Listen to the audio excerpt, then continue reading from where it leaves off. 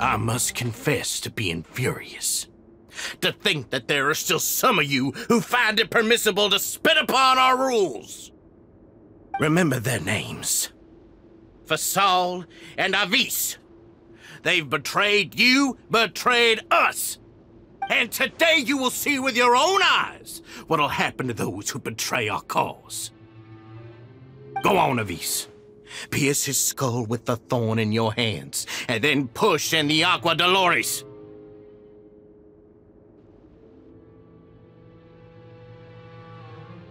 Of course, you will do it one drop at a time. Let it do its magic again, and don't stop until you've pushed all of it in.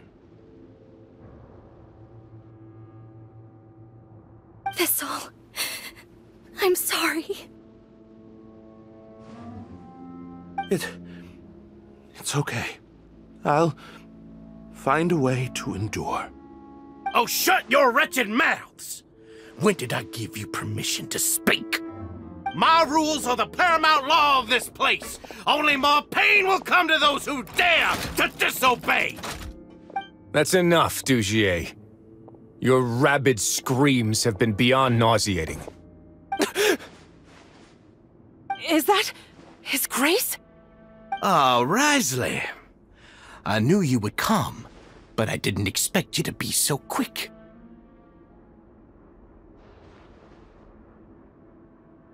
Must you still refuse to let me be? Did I not spell everything out for you already? What's so blasphemous about sharing a slice of the cake with me when you've already got the entire fortress at your feet? It would seem that you can't see the difference between sharing and looting. And on top of that, look at your people. Are they not starving as you wolf down your cake? You stop acting all high and mighty like some hero of justice! Have you forgotten? Nobody in this blasted fortress is innocent! We are all irredeemable monsters who have destroyed something that others held dear. What's so wrong about punishing those who deserve to be punished? It's what they've always deserved. And please, are you really gonna tell me that you care about their lives and well-being when you just need a supply of labor to keep this place running? Is it that all you need to keep your cushy life? Sadly, you're wrong on both counts. Unlike you, I've never seen them as currency. The fortress is not only a place for confinement, but also a place for rebirth. Just as people are free to give in to the darkness within their hearts, they are also free to seek redemption and a new beginning. Our bodies have limits, but our spirits will always remain free. They may have made mistakes, but they are still human beings with people and things that they cherish. And most importantly, they should always retain the freedom to choose their own path once they've reflected on their past misdeeds. But you're destroying their spirits with fear, taking their freedom away so that they'll become slaves who will never again feel or think. And you say that's what they've always deserved? You are nothing compared to them. He's really mad. You think me arrogant, Wriothesley. Well, I think you're too young and naive. You understand nothing of this world. Nobody actually sees this fortress as any kind of just a wonderful place. See it for what it is. A dumping ground of pain and misery, irredeemable now and irredeemable forever.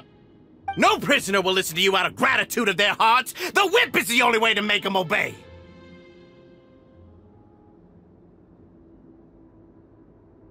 Had you been just one step slower, I would have already taken control of all the garden mechs in this place.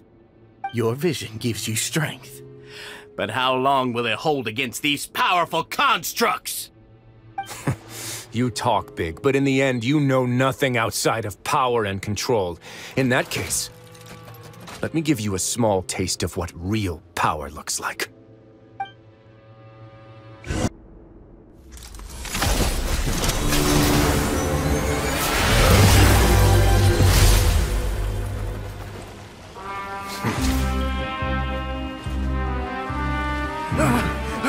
If you think fear can control everything, well then, terrify me. Don't high road me. You're just another crook. And it's time you got treated like one.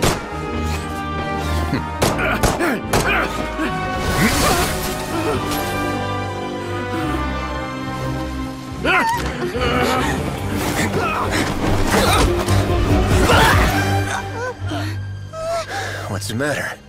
Too scared to shoot straight? I'm warning you. Unauthorized punishment and torture are prohibited here. As the Duke, you should set an example. Funny how that slipped my mind. Well, from this point on, you can forget about that rule. The rules of the fortress are there to keep the likes of you in check.